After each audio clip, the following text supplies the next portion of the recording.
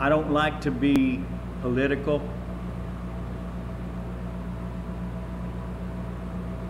but I think the church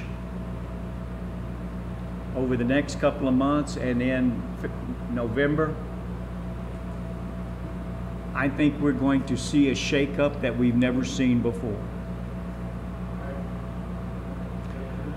I believe that God is calling the church to quit playing church, and that we need to get ourselves ready, because I'm just in my heart is this: the dark is going to get darker,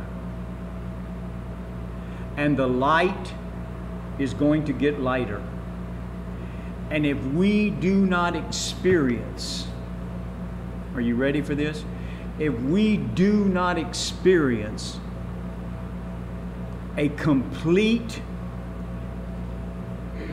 energizing of our spiritual walk over the next 3 or 4 months, if we do not experience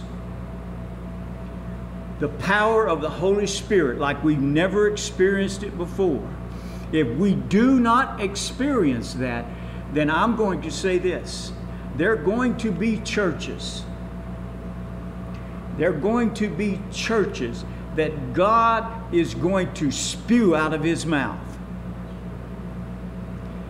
I know Randy has said over and over, and we're kind of walking this out, that community church, if it does not experience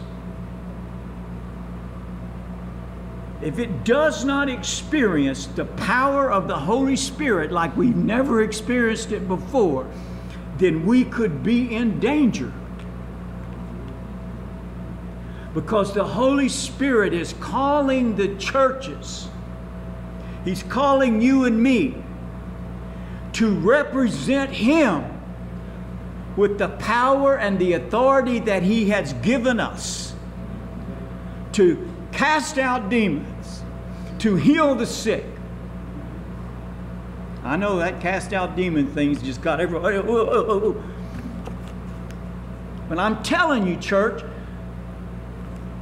demons are gathering themselves right now for an onslaught of the body of Christ.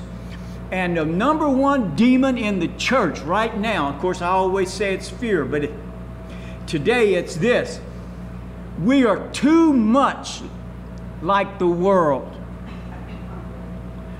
We think like the world. We have had, oh my gosh.